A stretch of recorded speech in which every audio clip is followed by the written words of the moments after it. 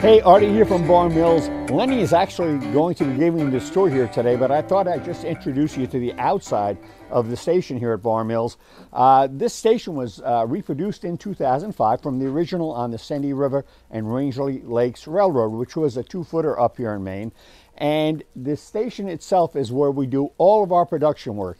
Anything from laser cutting to metal casting to packaging to advertising and the rest of it. And this is just something we thought you might like to see. Now, it's not the only building that we use for the company, because there's so much more involved in that. This is one of our outbuildings, one that you're not likely to know anything about.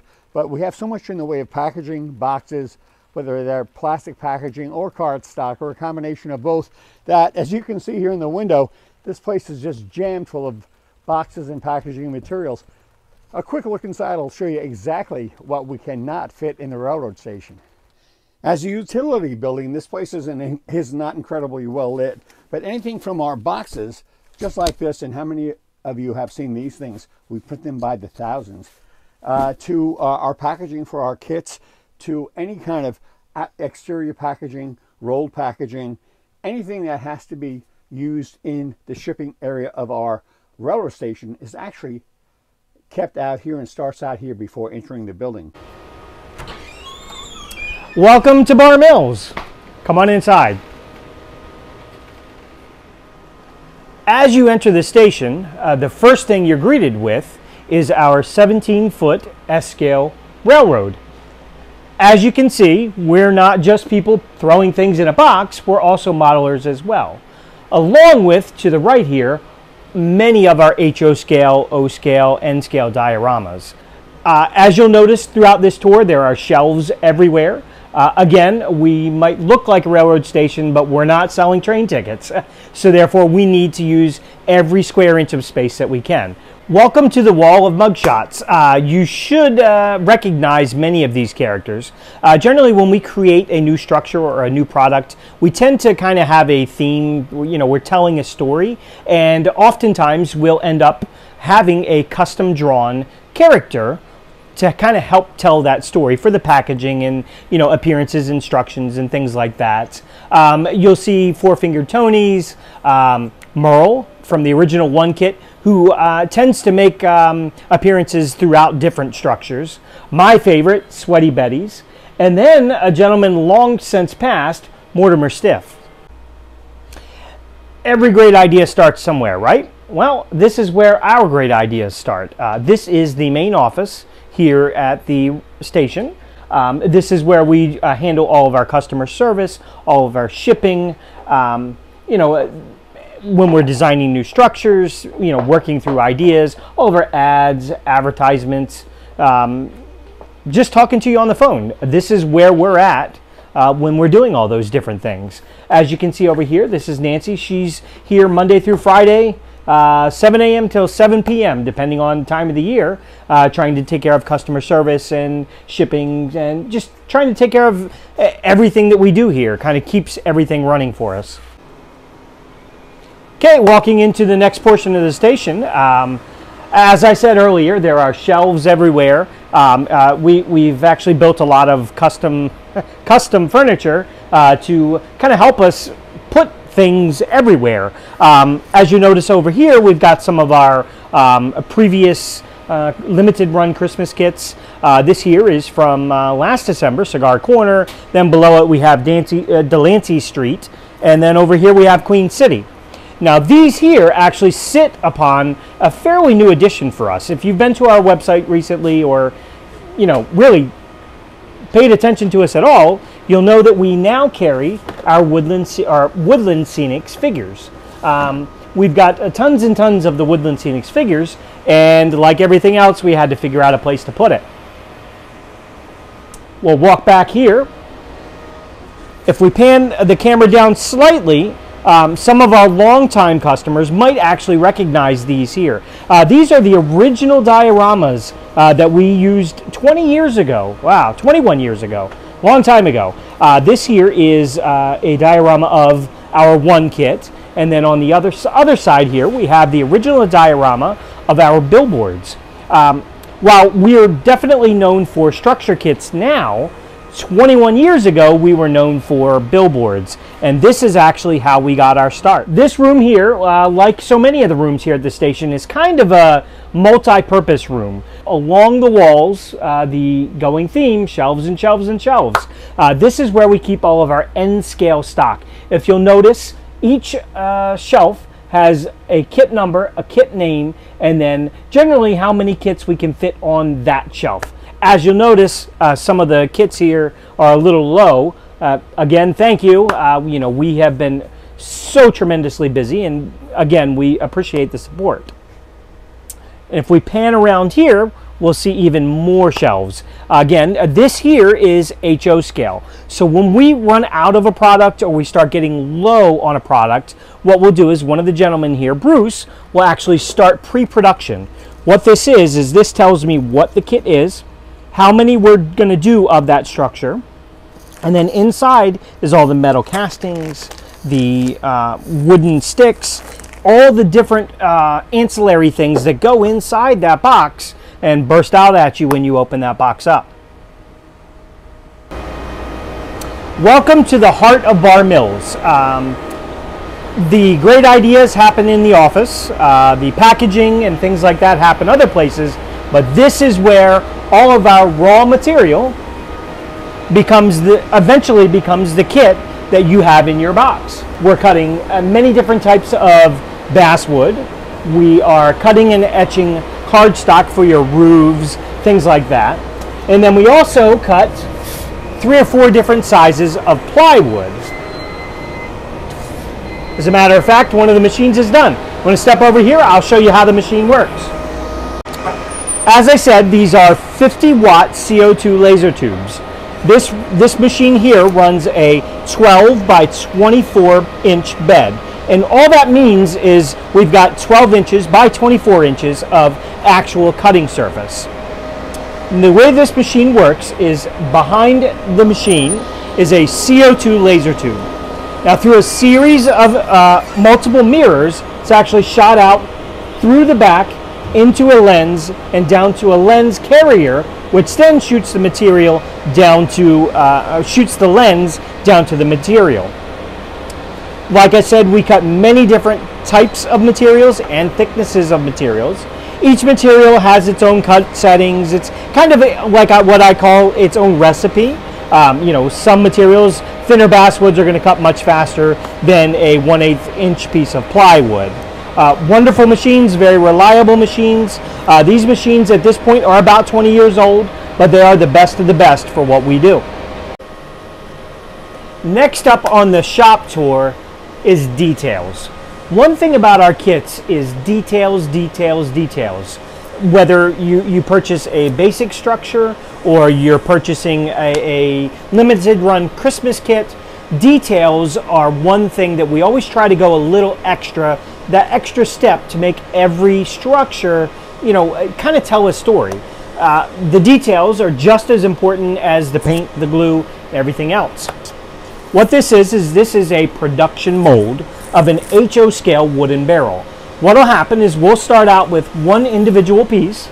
We'll have that handcrafted for us, and then we'll send that out. We'll have a mold very similar to this made, except that mold has one piece of that one casting. Then I'll take that mold, spin that 20, 30, 40 times, send that back to our mold maker, and then this is what I get in return, a production mold. Generally, this casting here, when we use that in an HO scale structure, we're throwing 3, 4, 5 in each package. So if I had to spin that one mold that many times for each single kit, we would be back here forever.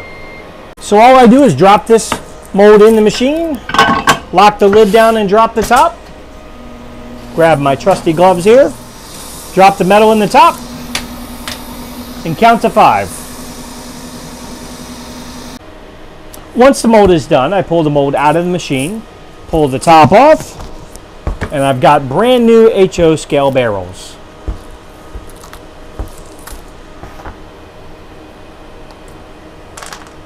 Now, as you can see, this is just one barrel.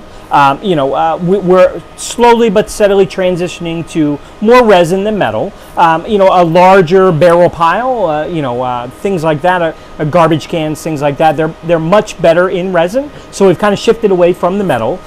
Some of our newer kits actually come with 3D printing as well. As the times change, we've tried to change with the times, and we are definitely a company that tries to embrace new technology. Welcome to the next room in the station. We've got a lot of rooms for a little station. This here is where we keep all of our plastic windows and doors. A lot of our HO scale kits include usually a mixture of plastic and wood laser depending on the structure. So we have to have a place to keep all those. Up here we actually have a tub for each window and door that we use in our structures. And then along the bottom here, oh, that's interior bracing, we have more tubs of all the back stock. Generally, every single window and door, we keep 3,000, 4,000, 5,000 individual pieces of that window in stock at a time. Generally, when we're running an HO kit and, say we're using this window, which actually is in the Idaho Hotel window. This window, we're putting 24 windows in that structure. So we need to have all of those windows, doors, and miscellaneous things in-house all the time. Next, we're going to shift over here. This here is actually Bruce. He's generally in here 24 hours a day. He tends to sleep under the desk. He's the gentleman who packages all these windows, doors packages, the metal casting packages like I showed you earlier. This is where all that is done. As with our resin castings, we also have a similar idea with our metal castings. This is our metal casting map, and as you'll notice, it's a sheet with many different metal castings and then numbers above them. What those numbers do is they correspond with the rubber mold in the spin casting room, as I showed you earlier, so that if I need a boat or a gas pump or you name it, I can come in here, I can find it on the map, look at the number, walk in there and know exactly what mold I need, as opposed to digging through, say, 225 different molds.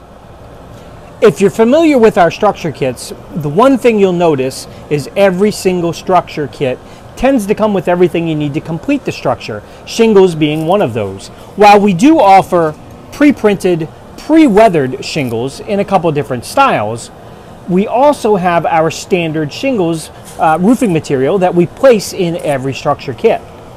The way that we create those is this machine here. This is a kind of a funny looking laser tube. Laser machine. It's very different than the machines that I showed you earlier.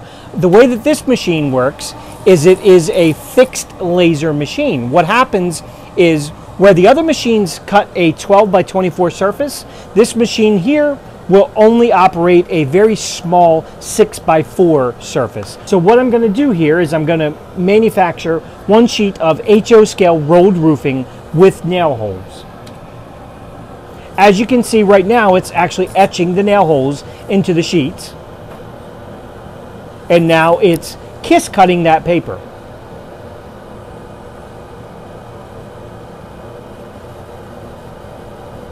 What this is essentially a 2-ply paper. It is a piece of paper with a sticky back. And what I'm able to do with this machine is to cut and etch the top portion of the material without cutting through the top. So that when we want to, after we're done painting and detailing these shingles, I can pull it off strip by strip. Believe it or not, we actually have a second floor. As I said, the outside may look like a railroad station, but the inside, we really tried to use every square inch. We don't have an elevator, unfortunately, but we do have a nice set of stairs. As we walk up the set of stairs, you'll notice here on the right is our O-scale woodland scenics figures that we offer through the website. And then along the other side, we have many different art and promotional items that we use at shows to kind of show what we're coming up with.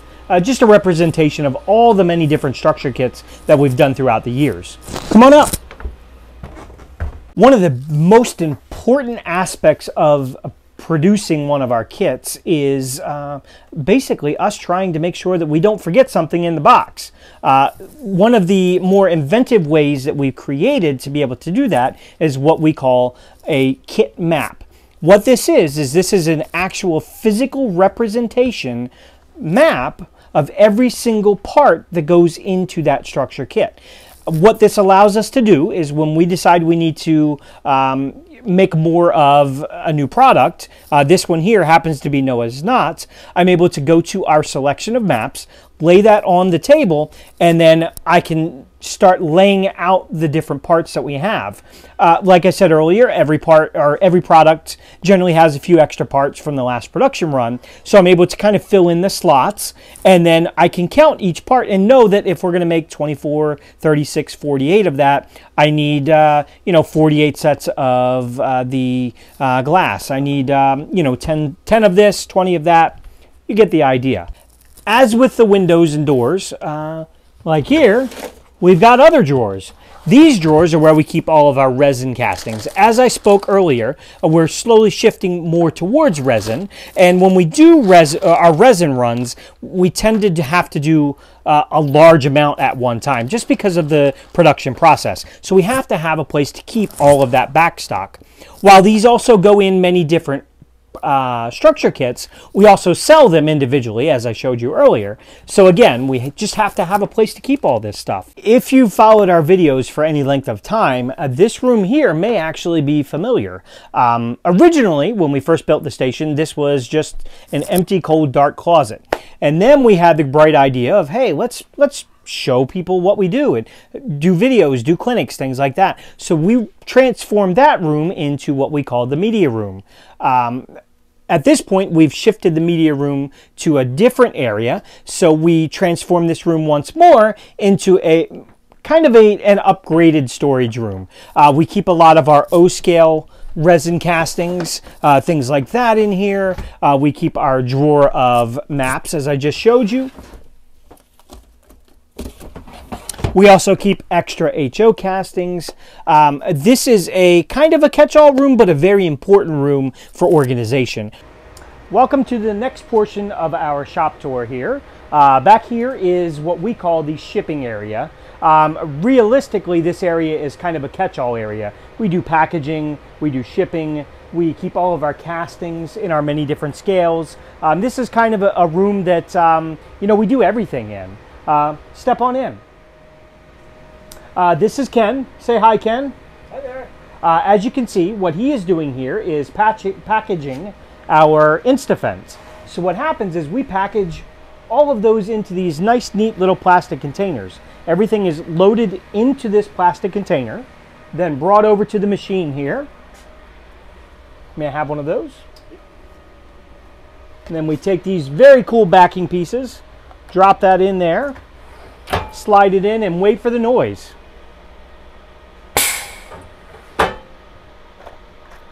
And ta-da, we have packaged Instafence. Well, I hope you've enjoyed the tour and kind of gotten a little bit of an idea of how we do everything here. It's been wonderful to show you around, and thanks for stopping by.